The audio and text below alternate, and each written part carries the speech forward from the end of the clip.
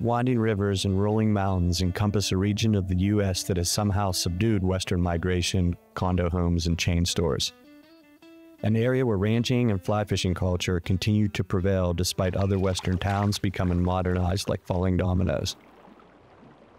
The label trout mecca gets thrown around a lot in fishing circles, but no area receives this designation as often as southwestern Montana. When someone says they're going fishing out west, they're referring to an abstract notion of the Jefferson River Basin.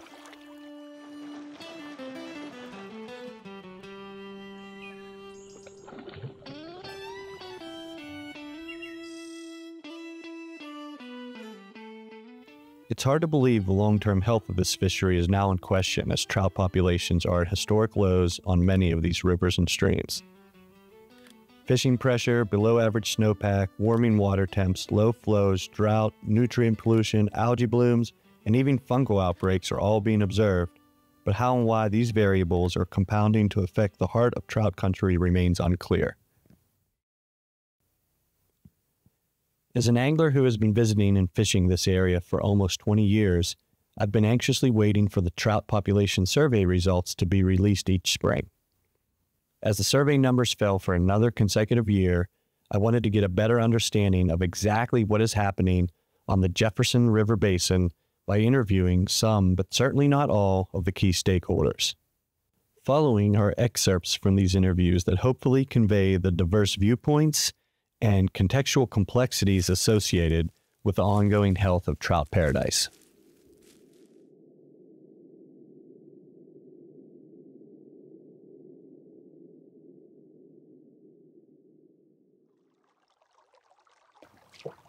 We're sitting in the middle of the best wild trout fishing in the United States. What we're hearing is incredibly low numbers, and we're not catching incredibly low numbers. We're doing fine catching, if not better quality trout than we've seen in years.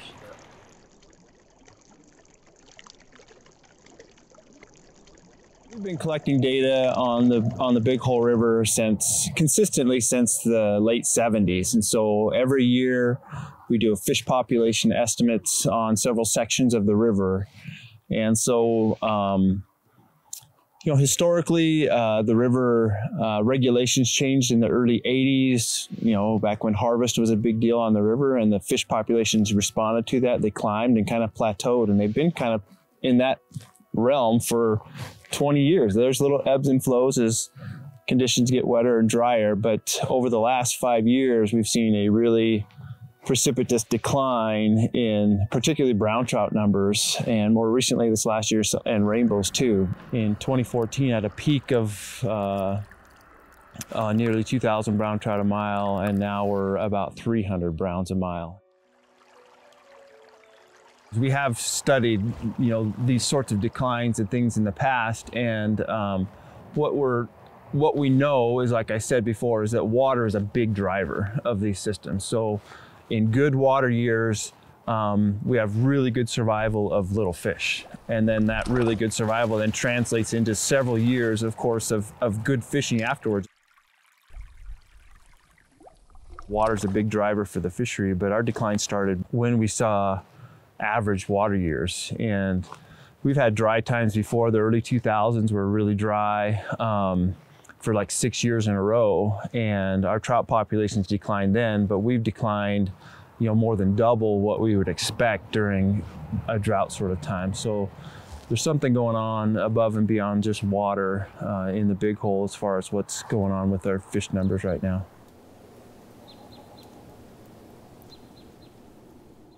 While it's easy to kind of get caught up in this doom and gloom of a fishery decline that is so iconic, it's super important to step back and acknowledge what's at stake when you have this sort of an environmental problem.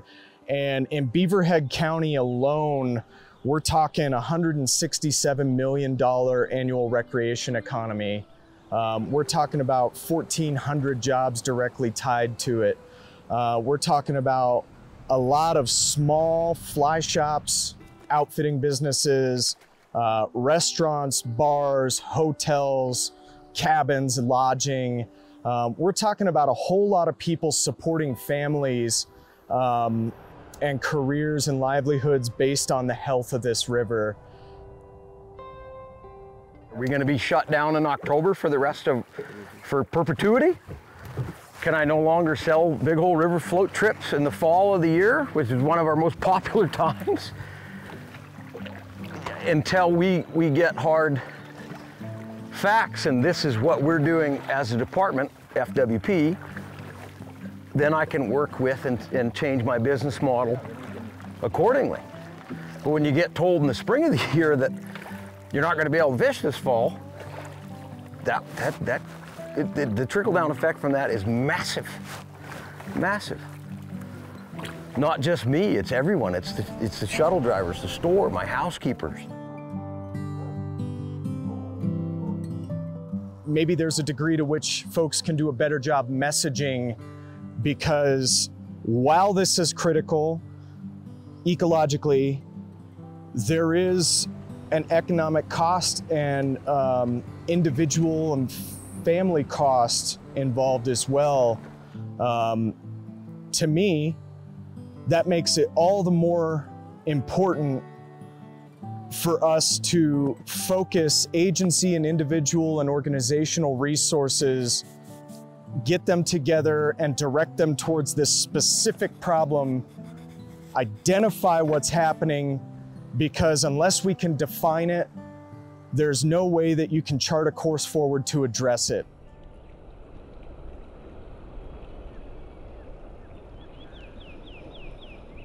Kind of similar to how we want in particular, the multi-generational family ranches to survive in this area, because they are an equally critical part of the community fabric and the landscape fabric with regard to protecting open space, with regard to a buffer zone against the excess development that we've seen elsewhere, like in Gallatin County and Missoula and the Flathead Valley.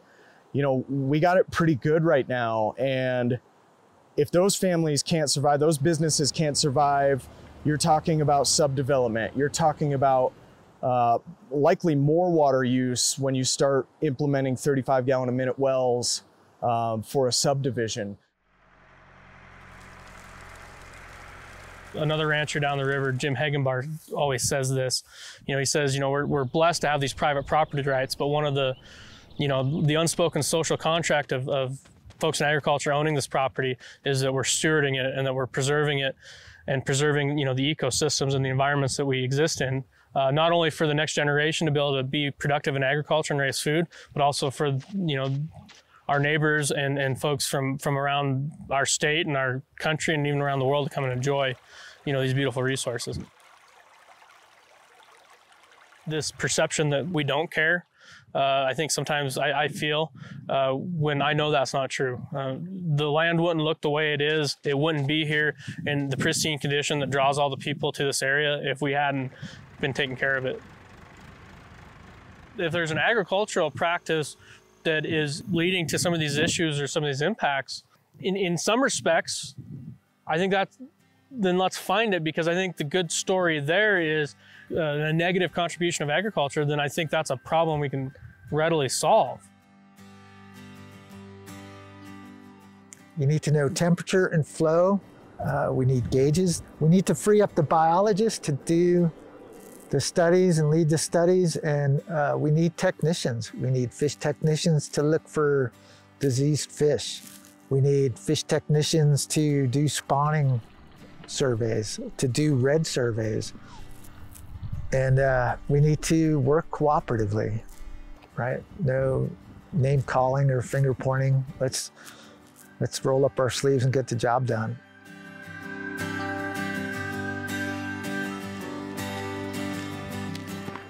I think an ounce of prevention at this stage is worth a pound of cure. And if all users of these natural resources give a little bit, then we can all have what we've enjoyed, you know, for the last 150 years of ranching and last 100 years of fishing. And this state has a rich outdoor heritage and depends on these natural resources. So we all have to come together right now and make a plan for the future rather than continually react to situations like this in the Jefferson Basin. We started Save Wild Trout because Fish, Wildlife, and Parks is one leg of the stool of river management in Montana. And the other two legs are DNRC that work on flow and Department of Environmental Quality that works on the pollutions data and the water quality, the water chemistry of the rivers. We had the governor out to Wise River, Montana, and he tasked Fish, Wildlife, and Parks with dealing with this crash. And the data is available to them from those other agencies.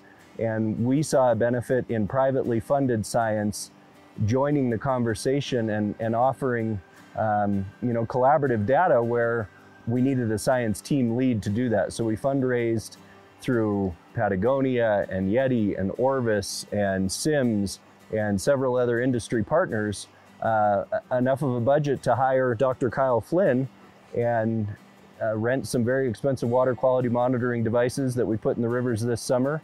And as we move off the river into the office this winter, we're building out that plan with Kyle at the helm. This is a wake-up call for Western wild trout fisheries, and mobilizing now and putting people like Dr. Flynn and the Fish, Wildlife, and Parks team and the Department of Environmental Quality staff and the DNRC folks and bringing them to a table to discuss options and opportunities and make sure that the state in their fisheries management plans moving forward incorporate all the tools in their tool belt ensures we have a vibrant and robust future for these rivers. There's no better time to come to Montana than right now. Come involve yourself with this effort and these fisheries and visit them and know how special they are and how important it is to protect them.